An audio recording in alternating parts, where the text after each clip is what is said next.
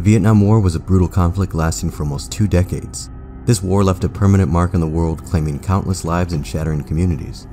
Amidst the chaos and carnage, soldiers faced a relentless enemy that went beyond conventional warfare.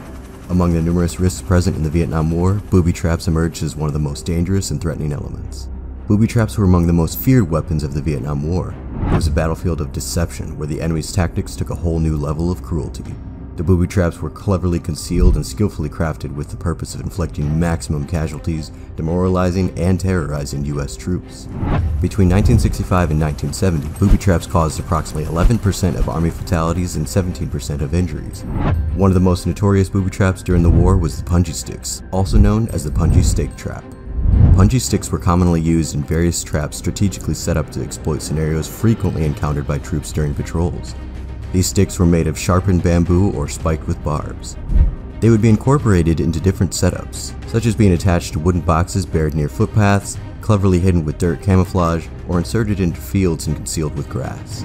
In the midst of a gunfight with the Viet Cong, an unsuspecting soldier seeking cover might hastily dive into the grass and unknowingly impale themselves on the concealed trap.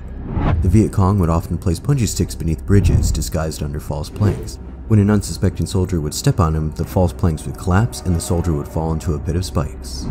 Next, we have the bamboo whip traps. To understand the significance of the bamboo whip trap, we must first grasp the unforgiving environment they thrived in. The dense jungles of Vietnam provided the perfect cover for these sly traps, with their towering bamboo shoots camouflaging the danger that lay within. The bamboo whip traps were designed to inflict injury through a swift and silent mechanism. Soldiers moving through dense undergrowth would unknowingly trigger a bamboo shaft rigged to strike with considerable force. The intricate setup of these traps often involved tensioned bamboo or hidden spikes that unleashed devastation upon unsuspecting victims. Next up, we have the toe popper. Crafted from easily accessible components, this booby trap was widespread in usage. It required a bamboo tube, a single nail, a small piece of wood, and any type of small arms ammunition.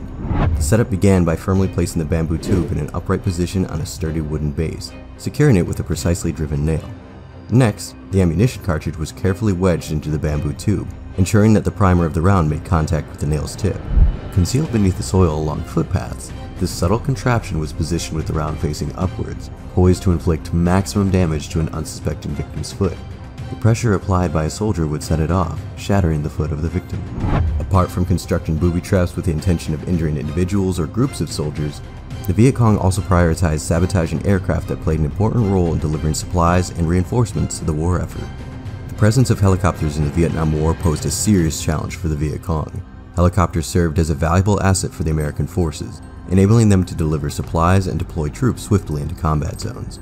Recognizing the significance of these aerial platforms, the Viet Cong felt compelled to find ways to defend themselves against the helicopters.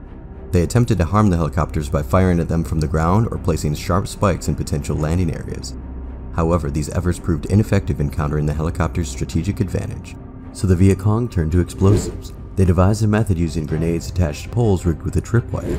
When the tripwire was pulled, the attached grenades would detonate. This cunning setup was specifically designed to target helicopters attempting to land, causing destruction or severe damage to the aircraft.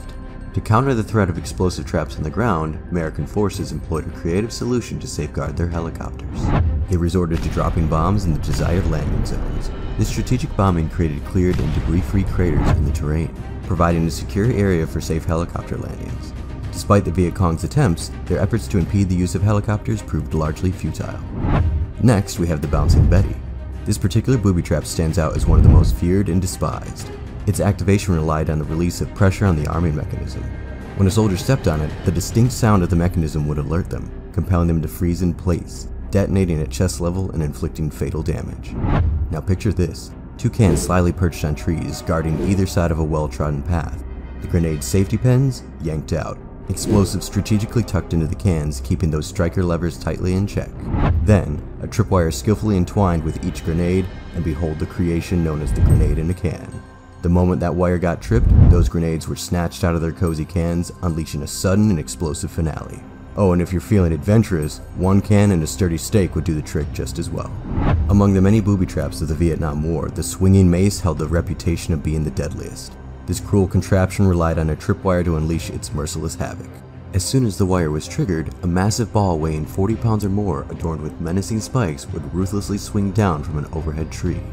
Anyone unfortunate enough to be caught in its destructive path would definitely meet a grim and fatal fate. So, dense jungles, hidden enemies, and a constant sense of danger, the Viet Cong and the North Vietnamese army had to come up with some seriously sneaky tricks to level the playing field against the powerful US forces. And one of their go-to moves was setting up these lethal grenade traps. The Vietnamese jungle posed a formidable challenge on its own, but the addition of the muddy terrain made each step increasingly hard, which the enemy exploited to their benefit. This is where the Mudball Mines come into the picture, another wicked creation of the Viet Cong.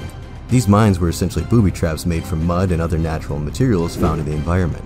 The Viet Cong would carefully mold them into seemingly harmless objects like rocks, branches, or even animal droppings. Unaware soldiers desperately searching for stable footing or a brief escape from the mire would unintentionally encounter and activate these disguised mines, resulting in a blast. Lastly, we have flag explosives. The Viet Cong had a strategic understanding that US troops had a tendency to capture enemy flags. Thus, when they were compelled to vacate a base or area, they frequently booby-trapped the flags with explosives. As a result, when American forces initiated the act of taking down the flag, it would trigger the explosive charge. It's like a twisted trophy trick, where the Viet Congs would gleefully rig anything the American troops saw as a badass war souvenir with a nasty explosive. These booby traps, ranging from Punji Sticks and bamboo whip traps to explosive grenades, posed significant threats to the safety and lives of soldiers during the Vietnam War. They exemplified the enemy's relentless tactics and their determination to level the playing field. The war may have ended, but the memory of these deadly traps remains a haunting reminder of the dangers faced by those who serve. If you liked this video, let us know what you think in the comment section below. Please like, share, and subscribe. Thanks for watching.